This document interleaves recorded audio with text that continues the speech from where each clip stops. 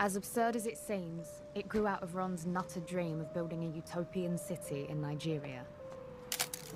Some are born to be Ronnie Cray, and some have Ronnie Cray thrust upon them.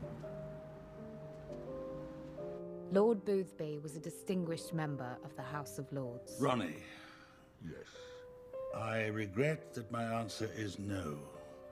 Nigeria is simply too far away, and I never involve myself in a thing I can't control personally. I'm so sorry. He's really lovely, isn't he? Take it you like ice and a slice, my lord? Ice and a slice.